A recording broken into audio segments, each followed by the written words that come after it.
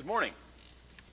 One of the many hats I wear at the Navy Experimental Diving Unit, and I'll call that the NEDU from here on out, is that of an accident investigator. And I'd like to just start by saying that I'm one of you.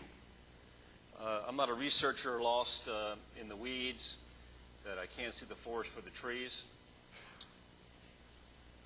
I still remember which end of the regulator goes in my mouth. I pack my share of canisters. And I never have a vested interest in the investigations that we conduct. And let me just say, if during this presentation, if I inject any kind of humor or sound cavalier, please understand I recognize the seriousness of this topic, and I hope you do as well. Over the years, a lot of us in this room have lost personal friends and family in accident investigations through diving. So I recognize the importance of this and the seriousness of investigating thoroughly. So what we do, I'm going to go over briefly just what we do, what we investigate, who we do it for, why we do it, what we do, what it costs, what we don't do, what we've learned, and maybe possibly some results and recommendations. At one time, I thought the diver in the top left picture there in the Rebreather, I thought he was the best diver I ever knew.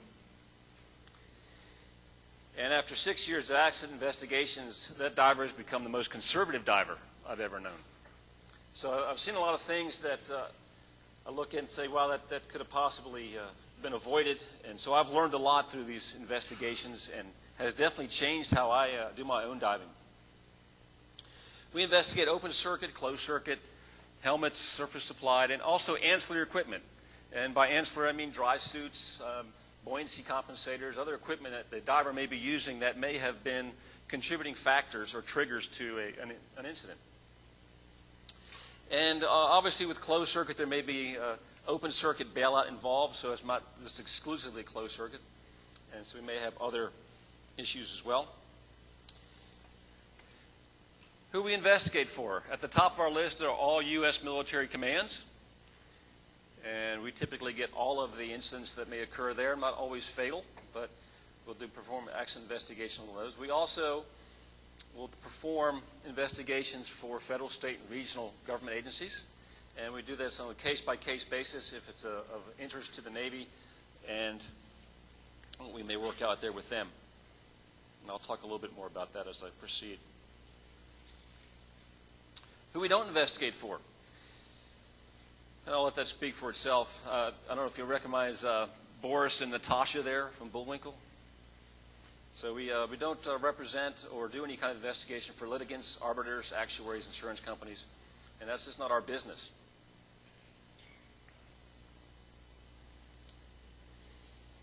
So the military investigations really are our business. And in the middle there we have an incident occurs. And the first thing we're going to look at is, of course, the equipment, the maintenance of the equipment. But we understand there may be an underlying reason for this incident. It may be the way the troops are trained, or it may be an operational how the equipment was used. Imagine that you've gone out and used your rebreather for several hours. I don't think many of us would do this. Then bury it in the sand for 2 days, and then come back and use it for several hours again. So we get some interesting operational requirements there, and also things that we have to look there, as well as just the equipment and the maintenance. And of interest here is the what I said once upon a time, not so long ago. I'll talk about that a little bit more with our more austere environment we've gone to. We're going to have to start possibly changing the way we look at what we investigate. So what we do. First thing, establish a chain of custody. Typically, if there's not a chain of custody, we won't do an investigation. If it's come from someone and we don't know the background of the equipment, then we'll not do the investigation. Typically, especially with the military equipment, we'll collect any field reports, and all the military equipment is always going to have some kind of equipment history documents. So we know when the equipment was last maintained, when the rig was packed, who packed it, what it was packed with. So we have a lot of equipment there. Of course, that probably does not hold with most of the civilian type equipment we look at, but sometimes we get a little of that. And we're quick to separate fact, theory, and hypothesis from our investigations. And then I mentioned there about observational testing, gas analysis, our reporting and recommendations. Observational testing, by that I mean how that may differ from R&D. And a lot of our equipment manufacturers in here are in the R&D business. Well, we're not really in the R&D business when we're doing our accident investigation. We put on a different hat than we may do typically in our testing and evaluation of life support equipment for divers. In accident investigations, we take the equipment as received, and without modification, we perform tests on it. And so this would be different than, let's say, experimental, where you may alter a device, then you block on certain factors, and then you watch the results, and then it's kind of like a do loop. You go back and make changes and see what effect it may have. Oscar already talked about canister challenging and how to do that, both sampling through the canister or the entire canister itself. We like to do gas analysis. Sometimes we may get 5 or 6 tanks may come in on a investigation, especially with closed circuit with a lot of bailout. We're not necessarily going to look at all of the contaminants in these gas sources. Certainly we'll look at the gross constituents to see if what's in the tank is consistent with what's labeled on the tanks. And we may send gases out for analysis if we think there's a source of interest there that might have contributed to the incident. What I would like to share at this time when I'm looking at gas analysis is how I almost got fooled one time. I was investigating, and it doesn't really matter who or what, but I was investigating a closed circuit rig and looking at a bailout bottle and doing just what you have here, the gross constituents. And the bottle had a regulator on it, and I turned it on and it had about 2,000 psi in it. And I sampled the gas, and it was in keeping with exactly what was labeled on the tank. And I thought that was, okay, looks good. And as I lifted the tank and to put it away, I noticed it was kind of heavy. And I went and I shook the tank, and I heard a lot of sloshing. And it turned out that this tank had all but about 2 inches at the very top, just below the dip tube, was full of water. And so I was just about full there. If I hadn't lifted this tank up and recognized that it was a little heavy, obviously if someone had tried to use this tank in any kind of a prone position, that dip tube would have been full of water and not with that small amount of gas that was trapped at the top there. I conducted a test on this as to find at least one methodology of how this could have happened. There may have been others. So that was just one way there that I was on the lookout for things we might recognize in our gas analysis. All right, after we've conducted our testing, it's time for us to report and kind of break it down into the causes of the incident. Some of these overlap, obviously. At the very top of the list is going to be human error or possible medical conditions. Obviously, the medical condition part, we don't work too closely with the medical examiners, but when need to, we will. We try and keep ourselves separate and look strictly at the equipment. The Navy is not in the business of making money, and nor are they in the business of losing money. So just give you an idea of the breakdowns of what it costs to conduct an analysis. And you may look at some of these numbers and say, oh my gosh, that is simply unbelievable. And yes, it is. It's some very large numbers there. But if you were able to recognize the amount of effort and the assets and the number of people and time that go into one of these investigations, you quickly see how these numbers can climb very quickly. What we don't do. I put some definitions in here so you'd understand what I meant by some of these. And forensics, obviously, we don't do anything that is open for public debate. When we produce a report, it, as Oscar said, his is run by the police. Ours are typically, we do the work for those who I mentioned there, the military commands, and they're the ones that are really the purveyors of the documents and are the ones that are going to release the report to those who are suitable to have it. We don't do any reenactments or replications. We probably wouldn't find many folks that would want to help us with any reenactments on these, but I do have one example of a reenactment we did do. One of our occasional exceptions is we had a rebreather where a lot of gas had been lost very quickly in the diluent over a very short dive, and unfortunately we weren't sure if it occurred during the dive or during the recovery process.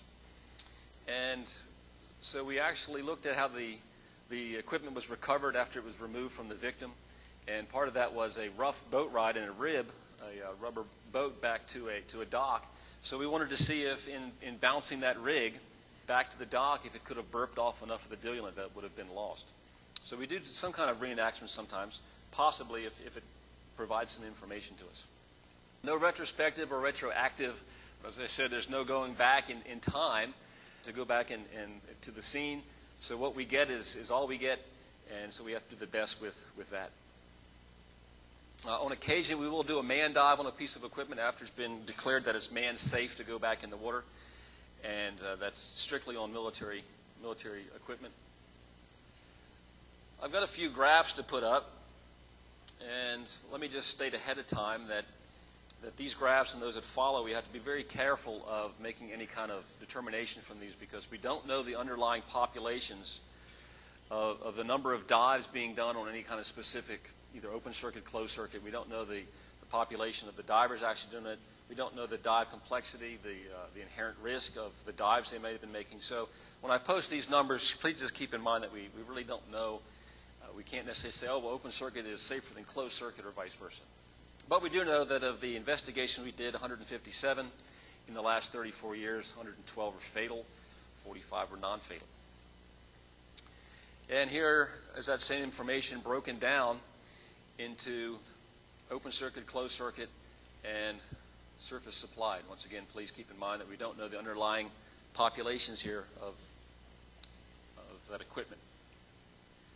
On the side, when I'm not at the experimental diving unit, I teach college math and physics, and when I throw this graph, this Venn diagram up, not this specific one, but one like it, I get a lot of students. I can hear the gnashing of teeth and their fear.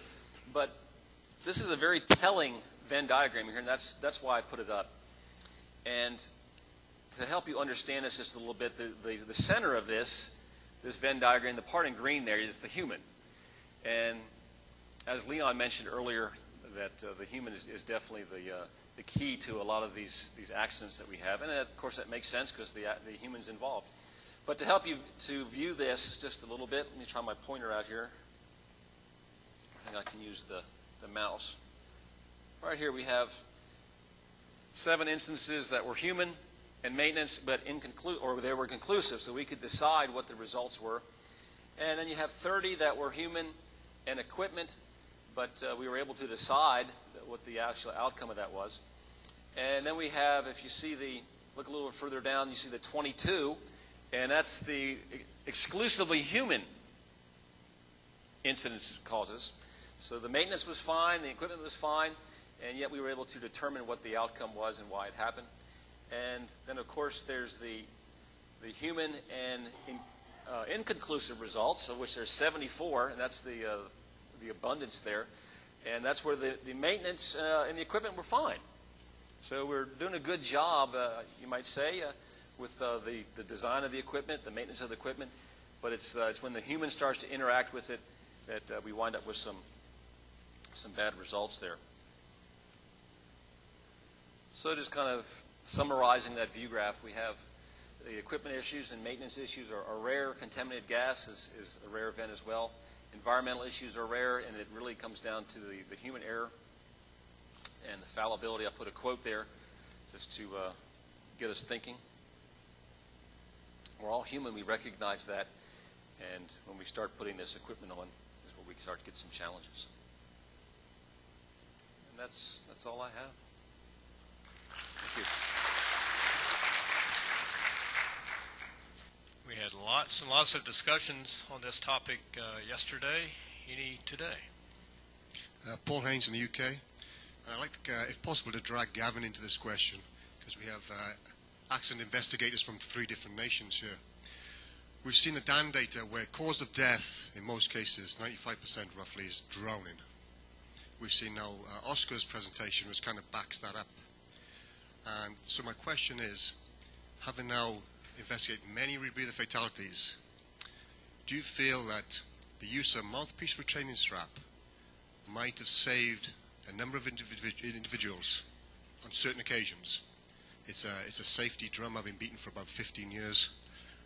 So my question is, yes, I understand that the triggers, the disabling agents are obviously key to determining what went on, but ultimately drowning is causing death.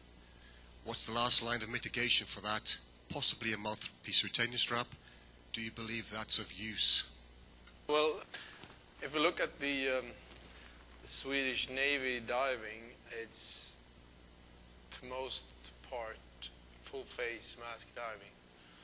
And I think that if you're going to do that, you need to add a bailout valve as well. I haven't had enough experience with the gag strap to really have an opinion on that, but I think we have a fairly good safety records with full face mask use at least. As specifically named to cut in with that. I think as we've seen over the last couple of days, the post-mortem cause of death is drowning in most of these instances. To actually drown, your mouth has to be open and water has to go in, fundamentally. And so if you have an incident whereby you've fallen unconscious, the mouthpiece has come out, whether it's hypoxia, hyperoxia, hypercapnia, whatever reason, and then the mouth's open and water's gone in, you will drown. That is a very preventable final outcome, such that if you can keep the airway patent and you can protect the airway, then people will not drown.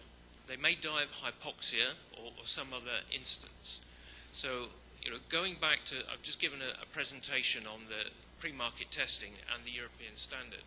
The European standard actually includes in it the fact that the rebreather shall have a system to retain the mouthpiece in the mouth or the face mask on the face to prevent you from drowning.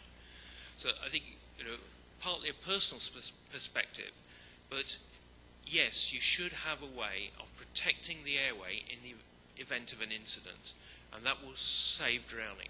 So yes, I believe you should have at least a mouthpiece retraining strap, and preferably a full face mask. So just to finish off there, perhaps, we have an opportunity here now to perhaps start to reconsider this, and perhaps start to embed this within our standard as training organizations, perhaps as manufacturers, because we got the hard data now. Cause of death is drowning. How can we help prevent that final outcome?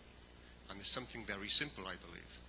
A mouthpiece retraining strap would help towards that considerably. There's no guarantees, but it's going to protect the airway for a limited amount of time, perhaps enough time for your buddy to turn around and go, oh, you're unconscious, I'm going to recover you. We've just seen Oscar talk about an incident where it was not diving related as such, it was an allergy. He went unconscious, lost his mouthpiece. He would have survived that instance on land. He died because he didn't have a mouthpiece retaining strap, possibly, and drowned. So I think it's something we, as a community, need to seriously start to look at and perhaps change a culture. 30 years ago, we wouldn't have, there's resistance to seatbelts. And the motoring public didn't want it, the manufacturers didn't want it. But the day seatbelts were enforced, driver fatalities dropped significantly. And I think we should think about a change of culture on that point. Thank you. Dick Van, Dan America. A comment for Paul. Unfortunately, drowning is relatively uninformative. You could drown as a result of hypoxia. You could drown if you run out of gas. And we really have to look further down the chain of events that leads to the final cause of death, which frequently is just written down as drowning because the coroner found you were in the water. You were dead, pulled out. So this whole investigation needs to be taken back to closer to, as well as can be done, to the cause of the event. And that really goes back and starts with training first responders and really training instructors and training dive operators to know what to do and how to secure the scene in the event of an accident. I don't think that's been addressed as much as I would have liked to, and it's an important factor that needs to be touched on. Just to comment on that, I completely agree that one really has to look down the chain of events, and that's why I really that's why I mentioned that it's unfortunate when the police doesn't want to do a investigation once if its cause of death was drowning. But on the other hand, I think that Paul has something also, that if we can protect the airway, then we've kind of taken away some part from that, and at least increase the amount of time that recovery is possible. Yes, just to sum up the last days, really, I think your data also shows that in case of a fatality, the equipment is probably, well, it's least likely to be to have caused that. You mentioned human error and all this. But we have heard from the manufacturers how anxious they are to improve it. But it seems like the technology side is actually fairly safe in comparison. It's the human side that is most likely to cause it. So, question to you, in your opinion, would you believe that we should reconsider the training side, and why do we not have the training agencies up on podium to represent their view? I can only speak for the military, and of course the very thorough application they have of training and a consistent methodology of retraining or recertification. And I think that might be something that is missing in the civilian sector, is coming back every couple of years and proving that you can still do this. And I know most of us in here say, oh, yeah, you've lost your mind. I don't want to go back and do that again. Well, look at the aviation community. I know Dr. Clark flies a lot, and I've got other friends that fly. And periodically, you have to prove you can still do it. And so that might be something that we look into. Well, also specifically training standards. Do you believe they're up to the task? Sure, yes. Thank you. Gentlemen?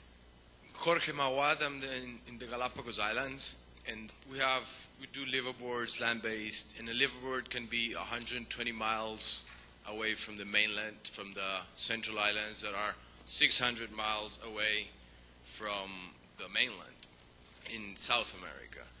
And we're operating rebreathers. My question here is, we haven't had an accident yet, but in case of an accident, what is the procedure you would recommend for such a remote destination when there are no medical facilities, where there are no test facilities available, and when the equipment, if we know it's not always a big thing, but in a liability perspective, that's the first thing that's going to be questioned. I would suggest secure the equipment as best you could and get law enforcement involved as fast as possible without it making any modifications to the equipment. And for that equipment will probably need to be transported in an airplane, so that means probably shutting off cylinders, taking them off. So when you do that, we're basically altering the unit. Is there a procedure that you can follow, something that a dummy could do? Well, and exactly, and possibly a dummy would do it. So I would suggest that you would try and get a chain of custody established, and get either local law enforcement, or pretty much most countries now have some form of Coast Guard, get someone on the maritime law enforcement on the seas to get involved in that and let them make contact with who possibly may be taking over the equipment and do any kind of investigation, and let them dictate how the equipment should be stowed and shipped. Thanks. Gavin Anthony again. Just to cut in on that. This is something that the UK military has actually had to face, because we deploy people all over the world, but our centre for investigating the incident is back in the UK. And the vital thing with that is, if you are in remote locations, you think this may occur, you need to put your procedures in place before it happens, so you know what to do. And I think that's almost in threefold. Firstly, you've got to have a very clear checklist that everyone on the dive site knows about, what to do and what not to do, particularly with rebreathers. The second one is there are some things that you can do locally, and that can be there. But the big one for remote locations, and I've had discussions with other people over this, is you have to make transport arrangements and arrangements with an appropriate test capability in advance. And particularly the difficulty is flying. People will not want to fly a rebreather with pure oxygen cylinders and caustic material in it. So you have to get that in place. Now, certainly the UK military has put that in place, so we can repatriate equipment from anywhere in the world. But I would suggest, it may be a more global thing for something like PADI to make those sort of arrangements so you can resolve it. Thank you. Or next.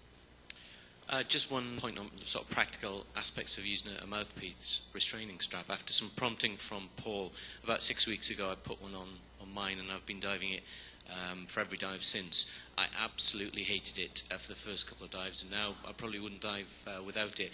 And I think that there might be some resistance to it, but it's worth pushing with. Leon Scamorn, Interspace Systems. The point of a head strap, full face mask, is to prevent a wet drowning and flooding of the breathing loop. The head strap isn't good enough. Basically, it keeps the dive surface valve in your mouth, and when I was a young serviceman diving a LAR-5, we used the head strap just to help prevent jaw fatigue. If you pass out and you flip over on your back, and it's going to prevent the breathing hoses from coming out of your mouth.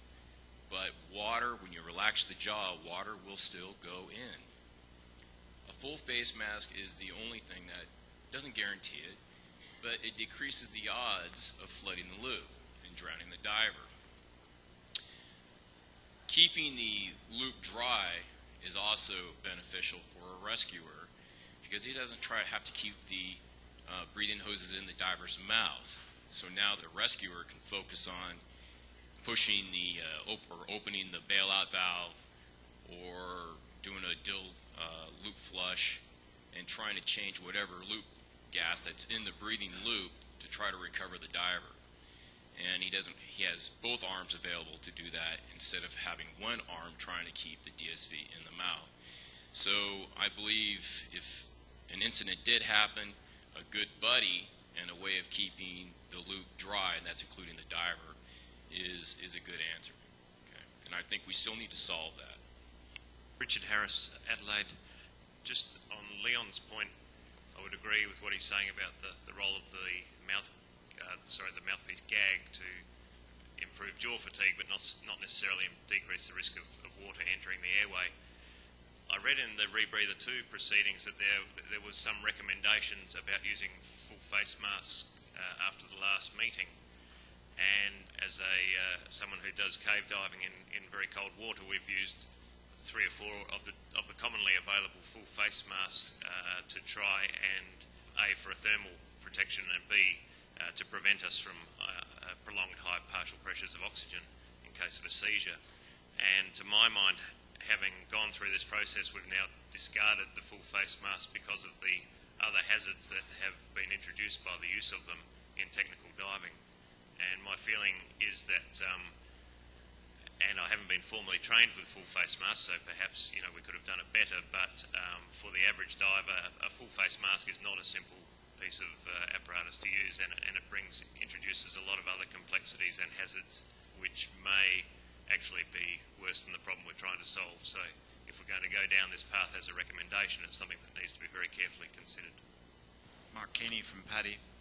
Vince, I presume from your last Venn diagram that the majority of the incidents you're investigating there were military divers? Sarah, say again? Your Venn diagram, your last slide, where you were, yes, exactly that one. Presumably the majority of these incidents were military divers?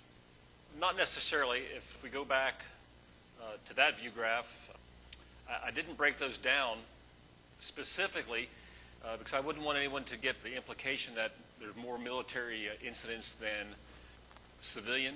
Obviously, if I did that, what you'd see here is quite a few military because we get all of the military investigations. Go back to the Venn diagram again. Well, the point I would make, presumably there are a reasonable proportion of these divers as military divers. The key thing to me is that there is this large segment where the human is the problem. And speaker after speaker has described the human-machine interface and the human being as being the weak point in the system. Certainly when Paddy has designed programs for Rebreather training, we've gone to a lot of effort to try and train the diver as well as possible. We've reinforced things like checklists very strongly. But it still seems to be that although we can expect a human to perform adequately most of the time, inevitably, because of the nature of people, they're going to have the occasional bad day. I see the purpose of an event like this not only to take stock of where we are in the state of the art now, but also to try and lay foundations as to where we would like to see the technology go in the future. Would you agree it would be beneficial if, as far as possible, the machine takes away as many potential errors from the diver as possible as a desirable feature into the future? I'm going to speak not as an accident investigator, but just as a rebreather diver. And for me, I like to have as much control of that rig as possible. That's just me. I like having the knowledge that I can control if I need to flush, if I need to get more dill in there, more O2, come off the rig. I like having control of that, and less of that I want to be electronics that's telling me what to do. I'd rather use my head as the computer. Obviously, one of the drawbacks to that is if I get into a situation where my head's not functioning as well as it should, then maybe electronics would be a nice thing to make some of those decisions for me. Yeah, I mean, it's also the aspect of simplicity. So it's hard to say on a generic factor. Of course, reducing the risk of failures or problems is a good thing, but there might be many ways to get there. Martin Parker, ambient pressure diving. We're trying to come out of this forum with recommendations, and I think we shouldn't lose sight of the fact that many of the incidents result in drowning in the end. The end game is drowning, and it results in that because the diver was alone. And I really do think one of the outcomes of this meeting should be we should be encouraging buddy diving with rebreathers. And there's definitely a very high percentage of the incidents are caused through diver separation, or not caused because of diver separation. Diver separation, diving alone, is a key feature in many incidents. And I would hazard a guess at 90%, but I haven't really analysed the data. I have the data, but I just think we should bear that in mind. So we're talking about trying to stop drowning by fitting gag straps and everything else. We could actually improve things a lot by recommending people dive with a buddy. I definitely agree. Okay, gentlemen, thank you. It's time for the next speaker.